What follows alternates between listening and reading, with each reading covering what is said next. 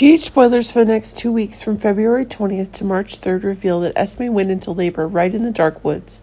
It seems that Maxie's plot's being reproduced more clearly than ever, as it's Austin who will continue to be the one chosen to be able to ensure the best medical conditions for Esme while she is, signs of premature birth. But as things are getting more and more special, new unexpected conditions are possible if Ryan himself is waiting for his grandson to be born and can forget about the past. A new interest condition in what can be guaranteed to Ava. But while it's the hatred and jealousy that Heather herself can have with Ava and Felicia, with a gun, it's Heather's forcing Ava to make her new choices.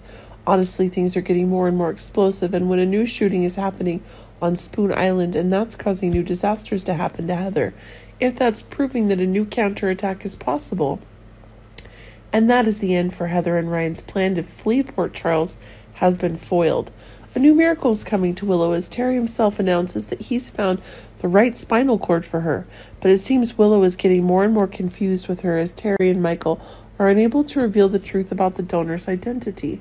Remember that Willow is also seeking information about her relatives, but Michael seems to be pushing for the unexpected conditions that Willow has.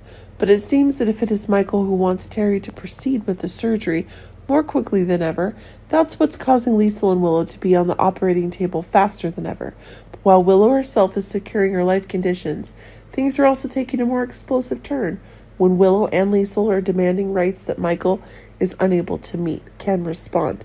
It seems that things are getting more and more crazy if Michael is still taking actions to destroy Sonny, and that's causing new disasters to come.